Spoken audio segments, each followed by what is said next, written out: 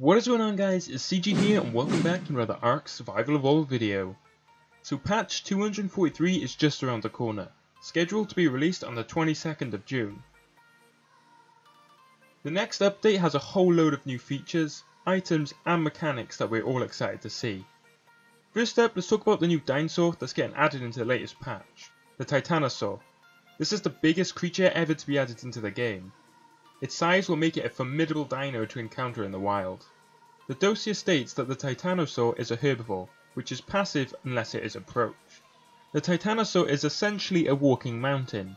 It is an absolutely enormous sauropod which has developed armoured plate of bone protrusions all over its body. Looking at the Titanosaur, it actually does look like a mountain. As you can see, it's got all these bones on its back. I'm going to call them rocks because they look like rocks. They look more like rocks than they do bone. So I'm going to call them rocks. This is a walking mountain and the back of it is all white. I like the white patterning. It kind of reminds me of snow, as if it had like some sort of snowy mountain, or if it was so tall that it managed to get cold enough on its back and its neck to actually get snow there in amongst all the rocks and stuff on its back. So it states that the Titanosaur is immune to basically every single narcotic effect. There is no way of knocking this guy out with narcotics of any kind. No dinos can do it, no narcotic grenades or any sort of weapon that you normally use to take down a dinosaur. None of that will do it. I have read somewhere before, I'm not sure if it was on Reddit or maybe it's in this dossier somewhere further on, I'll have to have a look in a minute.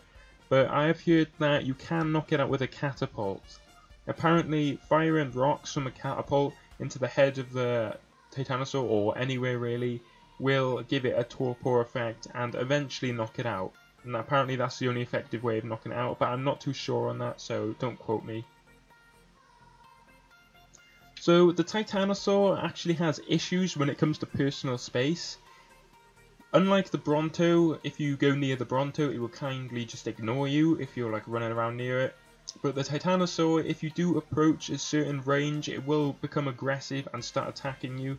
And to be honest, I do not want to be near this thing when it is aggressive. Even if I have flak armor on, from the sheer force and size of this thing, I'm definitely sure that I would not survive a hit from this.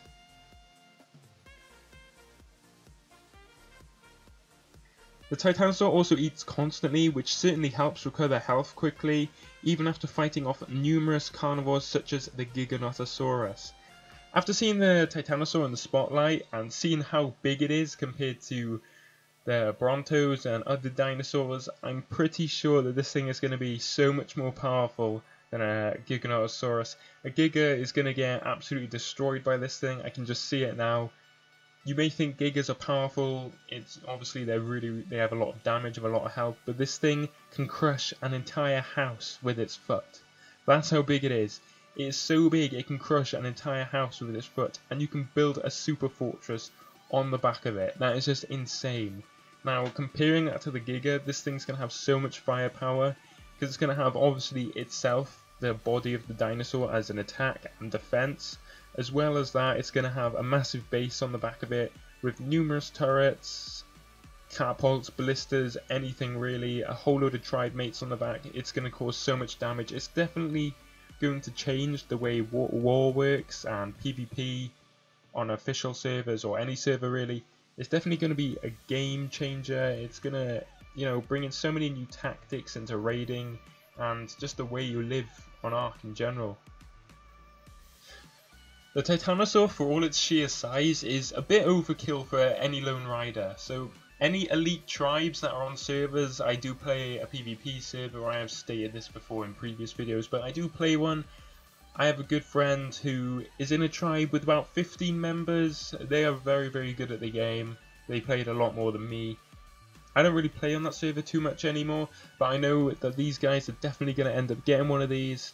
And they're going to absolutely own the Ark. You can build a super fortress on it, it's going to be absolutely amazing.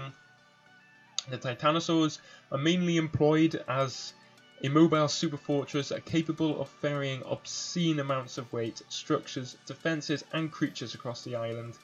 This thing is definitely going to dominate the Ark. It is absolutely insane, especially compared to the Giga. Everyone was scared of the Giga now everyone's definitely going to be scared of this.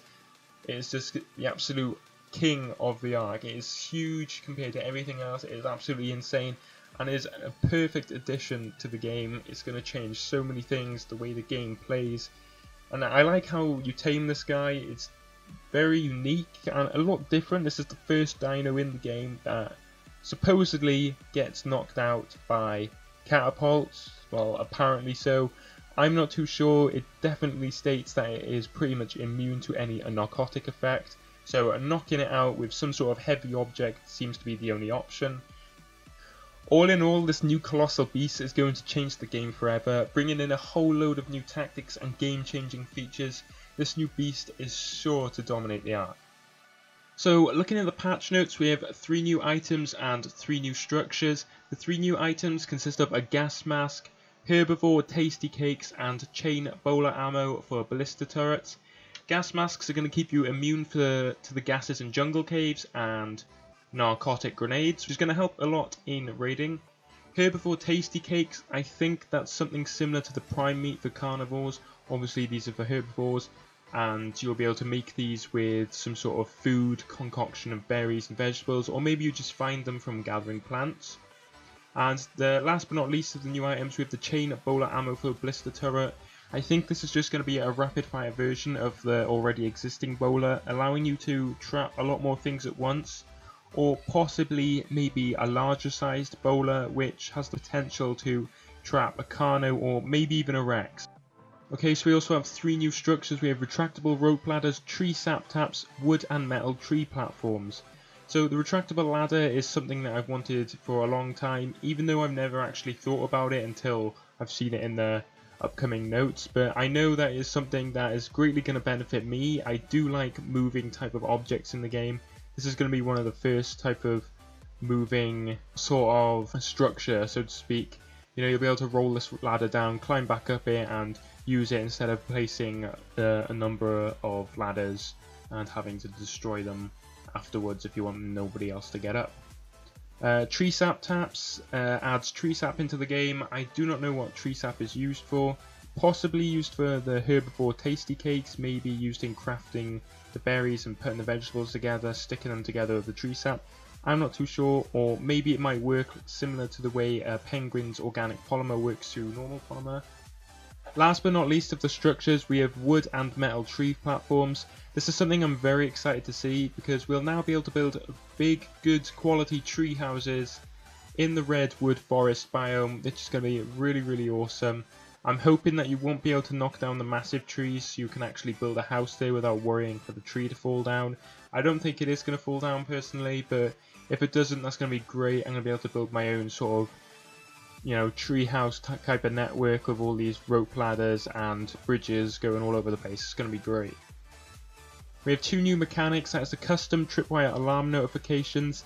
This works via survivetheark.com. I'm not too sure how it works, but people can upload custom systems which send you a notification via email or on your phone or something. I'm not too sure. It somehow sends you a message to let you know when your base is getting raided. So if you're offline and you obviously, like, if you're not playing the game and you're on your computer, it'll give you a notification saying your base is under attack, something similar to that, and you can quickly log in and defend it.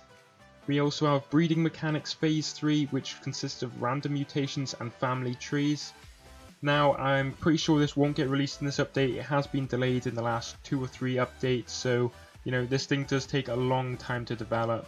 So I wouldn't be banking on it or expecting this to actually come in within this release. But if it does, that's obviously going to be a win. That's going to be great. We're finally going to be able to get phase 3 of the breeding mechanics. The obvious one here is the snow extension and redwood forest. That is also coming in this update. So anybody in the redwood forest area who's there now, be sure to move, because this update is going to be here pretty soon and you're going to lose everything. There's also ruins and explorer notes which are added in the redwood forests, so you'll be able to find ruins around and explorer notes, which you will probably end up getting a note every time you explore a temple or a ruin, giving you some sort of history to Ark maybe, or some sort of like a better feel to the game, giving you some sort of storyline maybe into how Ark was created or who created the temples, give you some sort of idea. to what actually happened on this island. Last but not least, underneath all the other performance changes and everything, we have two options or two features that have been slightly altered and changed. So there's now an option to disable inventory sounds, which people found annoying before. So people who get annoyed with the inventory sounds, you can now change it and disable them, so you don't have the clicking and the the rummaging bag opening noise or whatever type of noise it makes. I can't really remember. I didn't really pay much attention to the sound. And bald Dodiacruses are no longer invincible to tame Dino melee attacks. They now are just very resistant to them. So you can attack somebody's Dodiacrus with your Rex, and it is now possible to kill it. Anyway guys, that's it for this video. Thank you all so much for watching. If you enjoyed this video or it helped you in any way, shape or form, don't hesitate to leave a like.